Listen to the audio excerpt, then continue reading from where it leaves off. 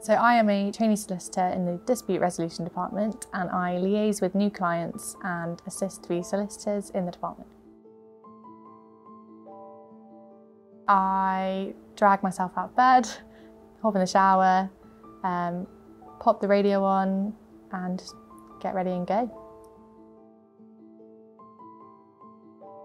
My favourite part of the job is probably that every single day is different and every task I'm given is completely different. So I get to experience all the stages of the litigation process and everything that comes with it. And yeah, it's interesting. There's always something new every day. Exactly the same thing. Every single day is different, so I have not really much of a routine, and sometimes it can be quite hard to get used to things, so it's a bit of a blessing and a curse.